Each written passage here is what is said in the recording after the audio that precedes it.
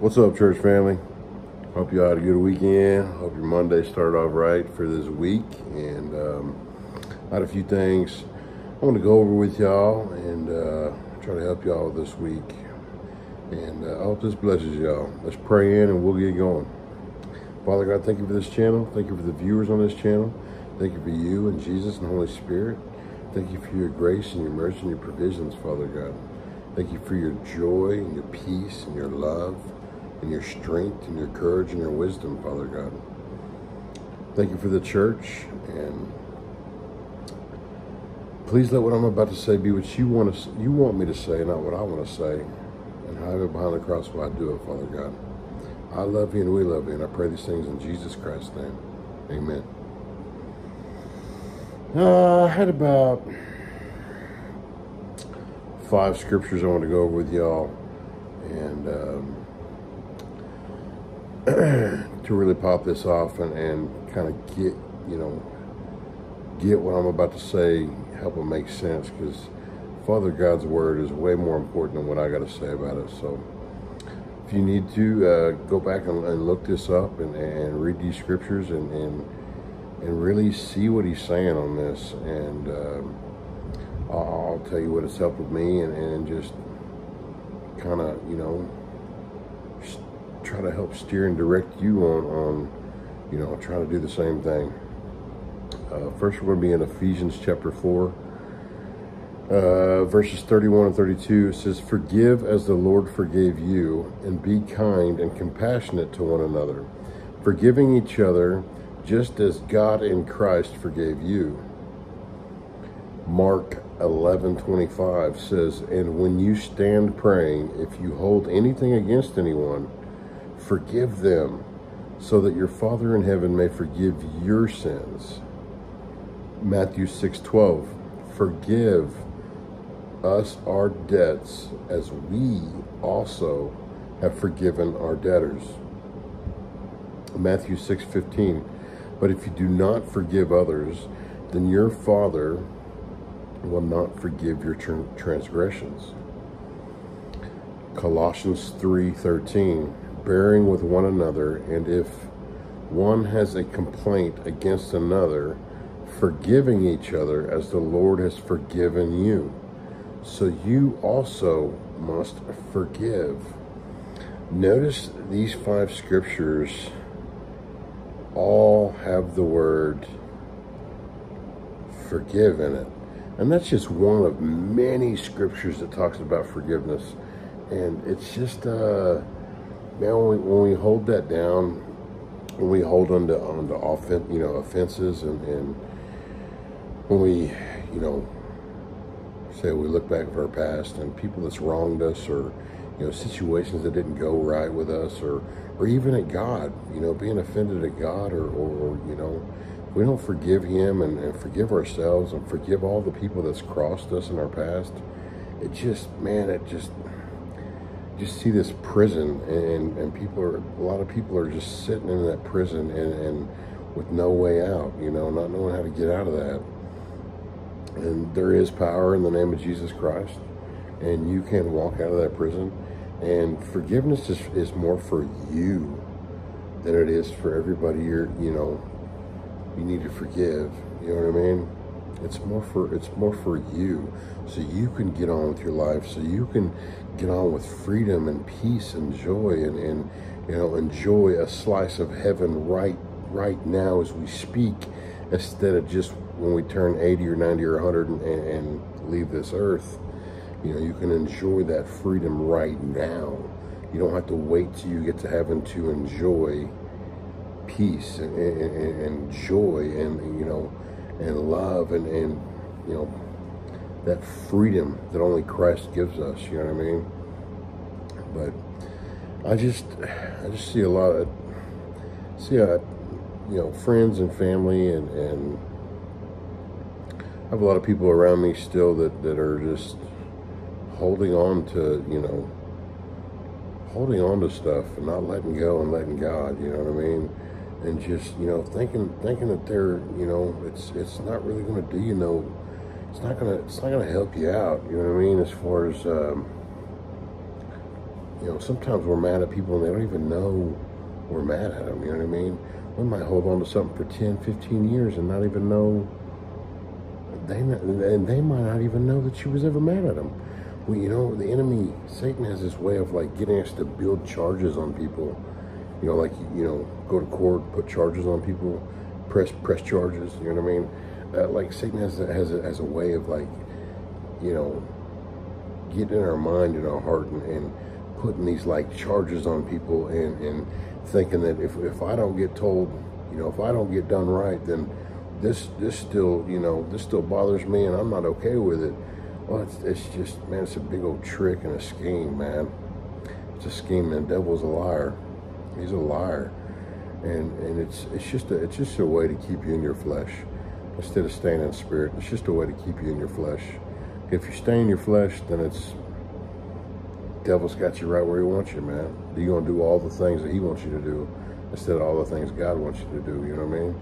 And God and Jesus, they want you to have freedom, man.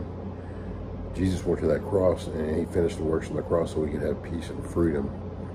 So we have the keys to walk out of that prison anytime we want. We don't have to sit in there. Praise God. Thank you, Jesus. Thank you, Father God. I say that to say this because I just this last weekend I went and met my my Earth Dad, the one that got with my mom 42 years ago, and they had me. And I never got to meet him. It was 42 years, I went and met him this last weekend, and God gave me enough courage and strength, and I'd met God and Jesus. I got saved back in 2020, September of 2020, September 25th of 2020. And I was really okay with, if this last weekend didn't happen, I was going to be okay. I still had Jesus, you know what I mean? Ain't nothing going to beat that high. That's the ultimate high. When you get to meet Jesus and you get to have Father God as your dad, as your father, you know what I mean? And Holy Spirit dwelling inside of you, nothing beats that. But having said that, it was a blessing to be able to go and meet that guy, because without him and my mom, I wouldn't be here to be able to share the gospel, you know what I mean? Be able to share the good news about Jesus. So I just woke my wife up that morning and just, well, I didn't wake her up. We both woke up that morning and just, it was being put on my heart heavy, like, that's why I know it was from Father, and just something I needed to go do, you know what I mean? Because before Christ, before September 25th, 2020, man, I bled that all over people, all over innocent people that didn't deserve it. I was such a mean person to people that didn't deserve to be mean to, you know what I mean? They didn't deserve none of that. And I was just living life from a bitter standpoint, you know what I mean? From an anger in my heart and bitter and just fear and just, you know what I mean? That with several other things that went on in my life that I finally got to let go of when I met Jesus, and Father and Holy Spirit helped me let go of that stuff. But it just seemed like something I didn't want that on my dad no more, on my Earth Dad, and I just was tired of. I was finally strong enough, man. Sometimes things, you might not be able to do it today or tomorrow, but in a year or two later, you stick with Jesus, he'll give you the strength to move mountains, man. And I went and moved that mountain this last weekend, and I just felt like a giant, like I slung my slingshot and hit a giant, and he fell to his back, you know what I mean? And it just feels like that can't be used against me no more, you know what I mean? The enemy can't throw a flaming dart to my way of anything to do with that no more.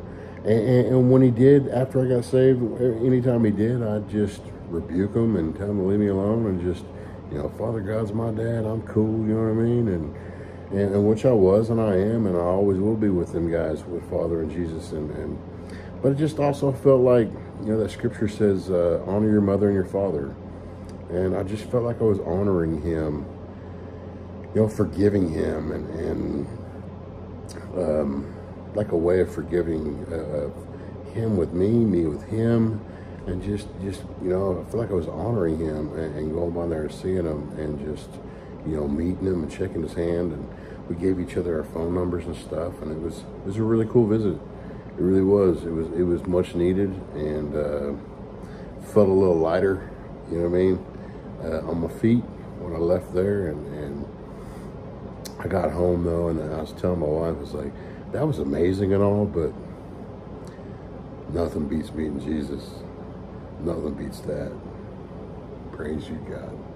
Thank you for letting me meet your son, Jesus, and letting him dwell in my heart, and, you know, sending him to the cross for me and for us, and just thank you, so we could be united with you, reunited with you, Father. Thank you. Hallelujah.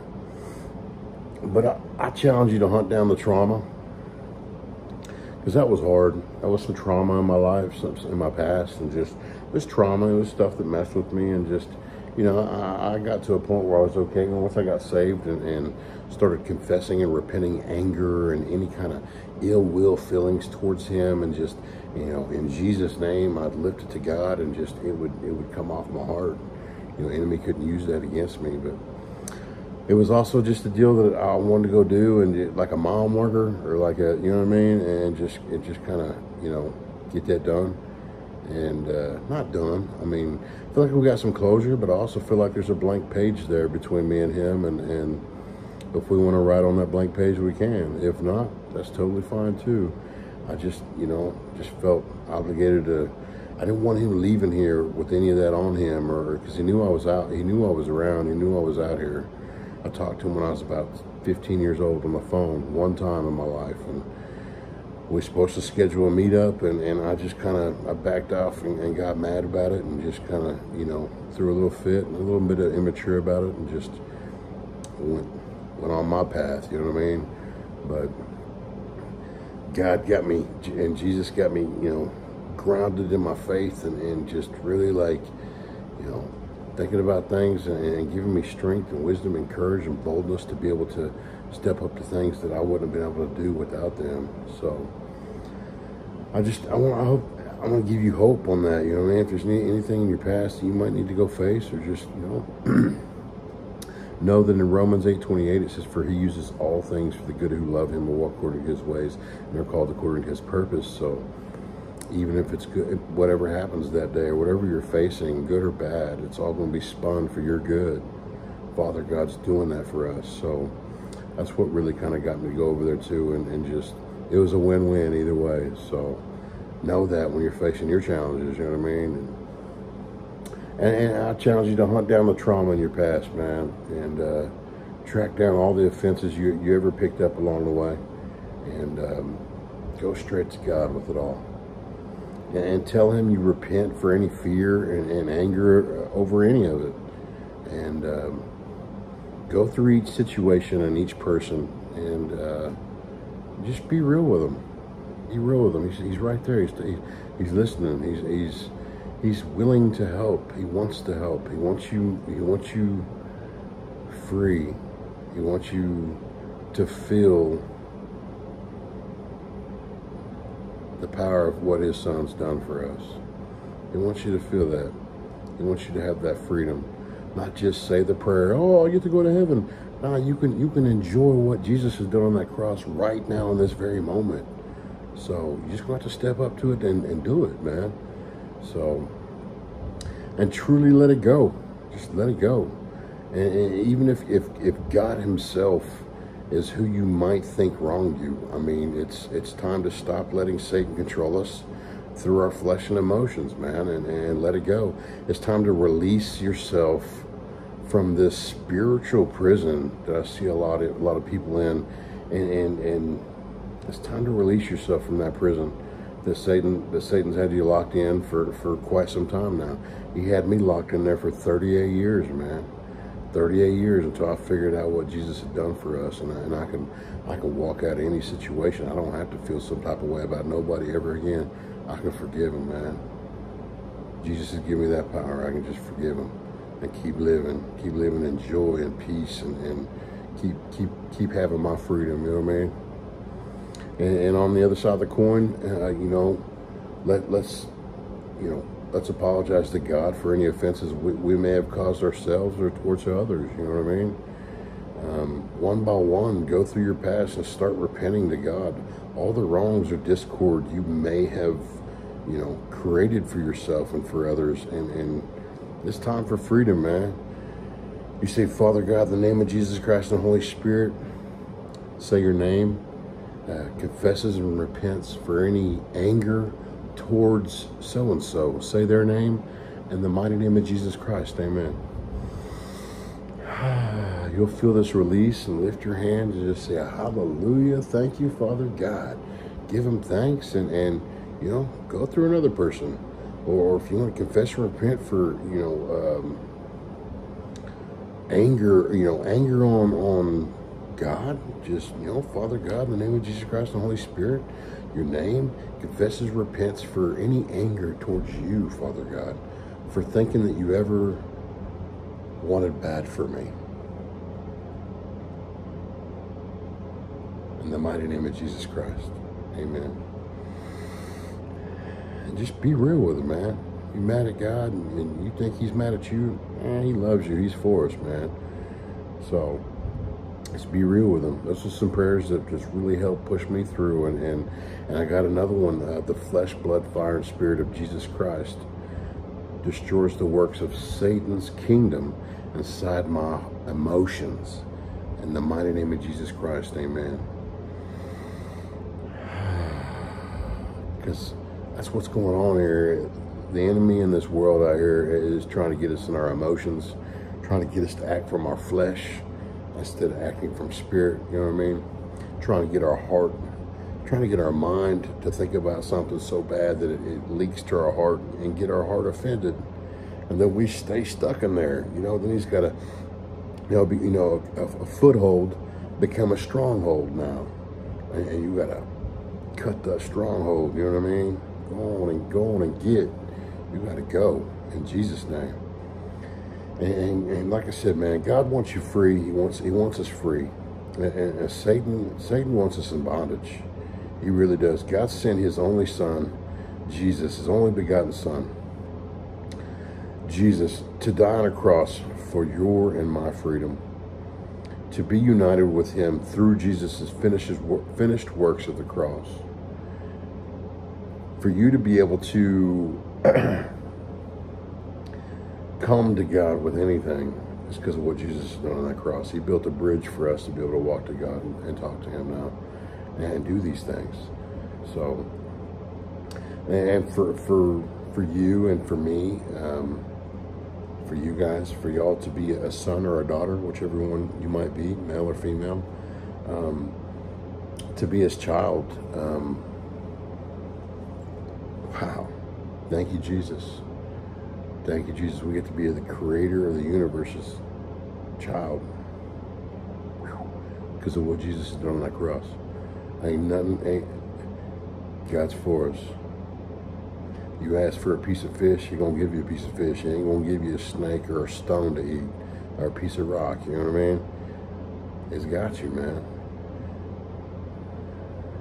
And I challenge you to pray for things that'll be in his will. Not, Father, will you make me a millionaire? Nah, man. Pray. I mean, ain't nothing wrong with money. That's not what I'm saying. But try to pray for things that you would know that he would want for you. That would help him and help his kingdom and help, spread the gospel and pray for things in that angle. You know what I mean? And, pray for safety of your family and your friends and, pray for other people to meet Christ. And I do a lot of praying and thanksgiving. I thank him for a lot of things, even before I get there and just thank you, Father, for moving mountains for me, man. And just, instead of, me, myself, and I pray a lot for other people. I pray a lot for, you know what I mean? I thank him. I thank him more than I ask for things, you know what I mean? So just get behind that. Try to find out his, his will for your life.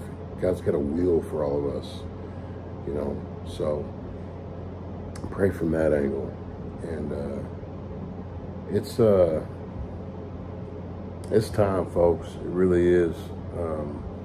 It's time to let go and let God heal you and love on you. And it's time to let him be your father. And I promise you will not regret it. And I promise you, you won't regret it. He loves you and he's for you. He sent his only son, his only begotten son, to die on the cross for you. So, cross that bridge, man. Cross that bridge. Let Jesus in your heart. Cross that bridge. He went to that cross for payment of your sins, man. Let Jesus in your heart. Cross the bridge so you can talk to Father God. And we can move mountains together. You know what I'm saying? We can have freedom. We can have peace and joy and love and patience. Patience and kindness and gentleness and goodness and faithfulness and self-control. We can have all those things, man. Because of Father, because of Jesus, with Holy Spirit dwelling inside of us. So, man, I hope that blessed y'all. And keep pushing out there, man. You know where I'm at. You know my channel. I mean, clearly you're watching it. You got any questions, any kind of prayer requests, praise reports, anything, you know, ask me in the comments. You want to fellowship a little bit, be more than happy to ask her, or, you know, answer any questions, or you know, any feedback, you know what I mean? And ladies, if you have any questions, my wife's channel is Amanda Wilcox. And she'd be more than happy to help any one of y'all. And put her channel in the descriptions, and I'll link her channel, and that way you can just tap on it and cruise over to her channel and check her out too, you know what I mean? And we're all about our daddy's business, and all about pushing Father God's kingdom, and long live King Jesus. I love y'all, man. Y'all stay pushing out there. God bless each and every one of y'all. Peace.